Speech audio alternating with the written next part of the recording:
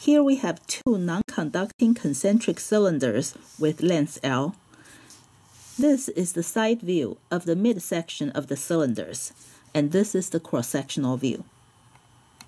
The inner cylinder has a radius A and a net charge of positive 2q that is uniformly distributed throughout the entire volume. The outer one is a hollow cylinder with an inner radius B and the outer radius C.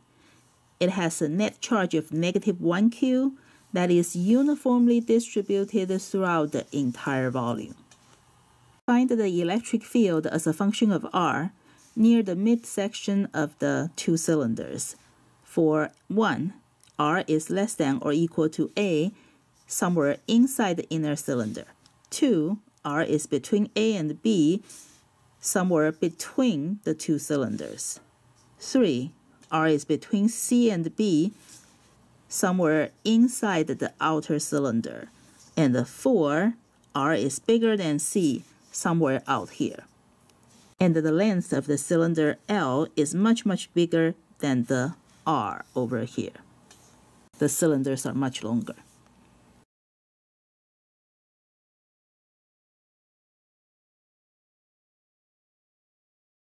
Although the cylinders do not have infinite length, we can still approximate the scenario as having cylindrical symmetry because the length L is much bigger than the distance. And we are only looking for electric field near the midsection of the cylinders, so we do not have to be concerned with edge effect near the ends. With cylindrical symmetry, we can use Gauss's law. And our Gaussian surface is a cylinder that goes through the location we're interested in, so this cylinder must have a radius little r. However, the height of the cylinder can be anything we choose, so I'm just going to make it with height h. When we use Gauss's law to find the electric field, we're not interested in doing any complicated integration. So we need to be able to take out the e and take out the cosine and be left with integral dA. And we don't need to be able to take out e and the cosine for all parts of the Gaussian surface. We just need to do that for the part of the Gaussian surface that has non-zero flux. Which part or parts of this Gaussian surface has non-zero flux? The curved part of the Gaussian surface has non-zero flux.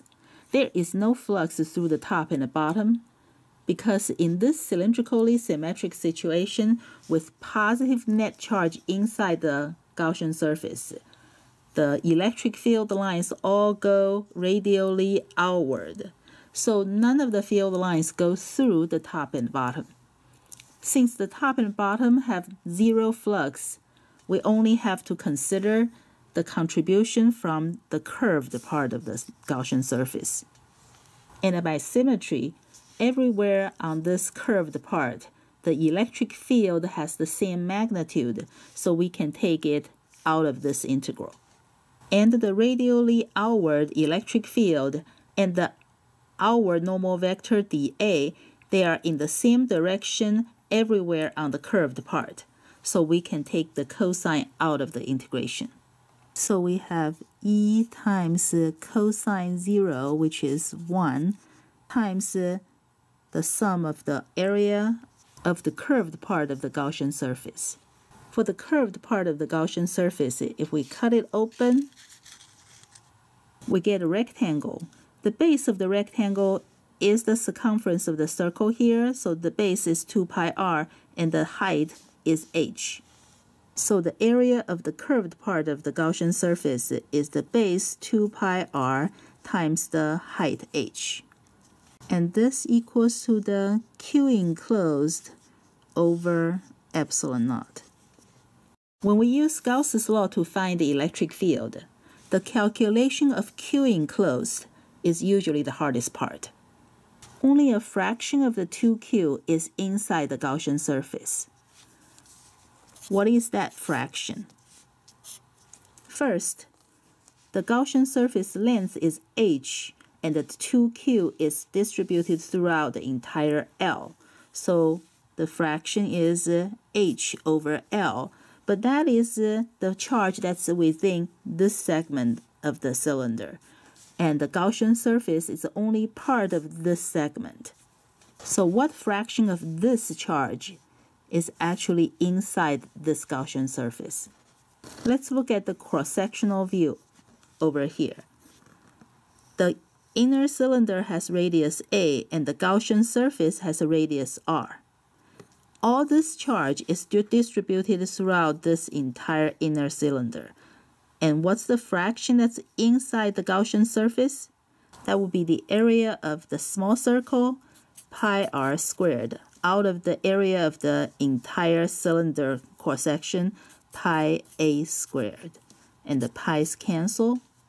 So the enclosed charge is r squared over a squared times h over L times 2q.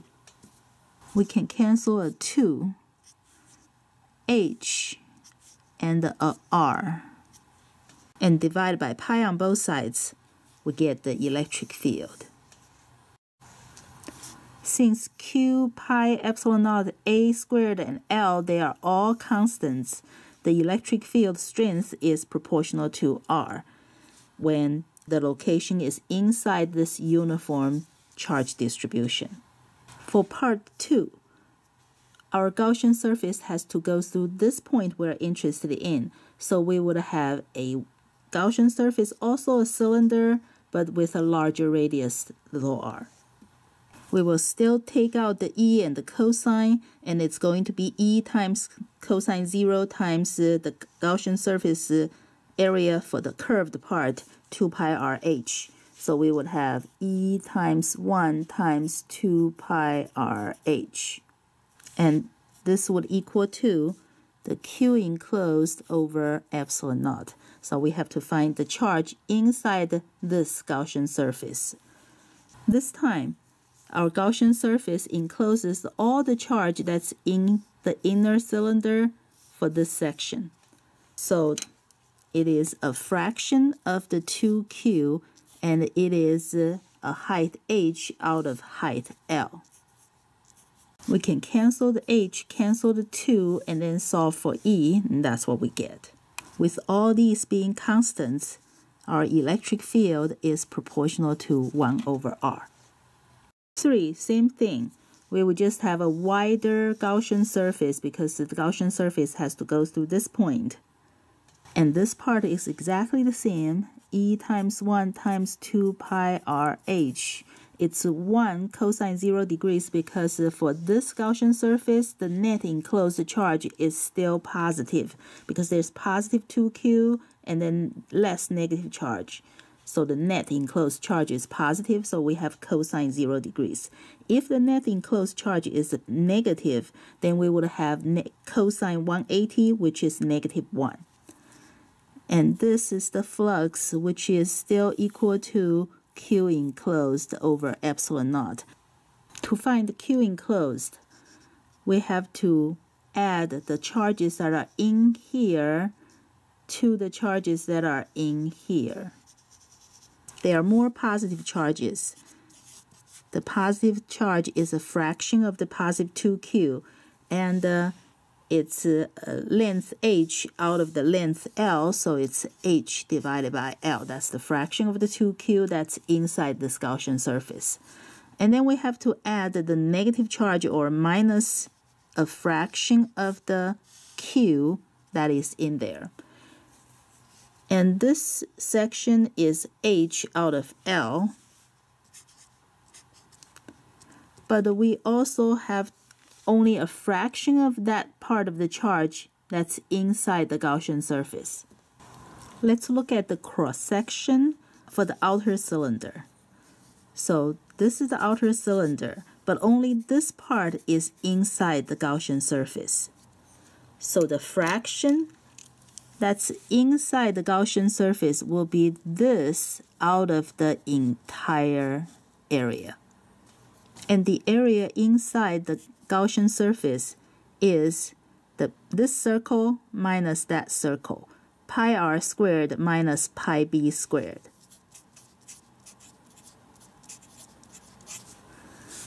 out of this ring, which is the area of pi c squared minus pi b squared. And of course, the pi cancels. So this is the enclosed charge. So the electric field is Q enclosed divided by epsilon naught divided by 2 pi r h. And then we can cancel the h.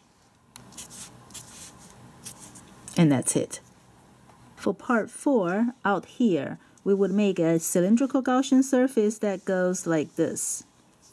And we still have E times 1, because the net enclosed charge will still be positive, times 2 pi rh equals to Q enclosed over epsilon naught. So now let's find the Q enclosed for this Gaussian surface. The Gaussian surface out here would enclose all the charges that's in this segment. So it will have H out of L times the total 2Q. And also H out of the total length L of the negative Q. Our arbitrary choice of H cancels again, and then we solve for electric field. This part is a constant, so this electric field is also proportional to 1 over R.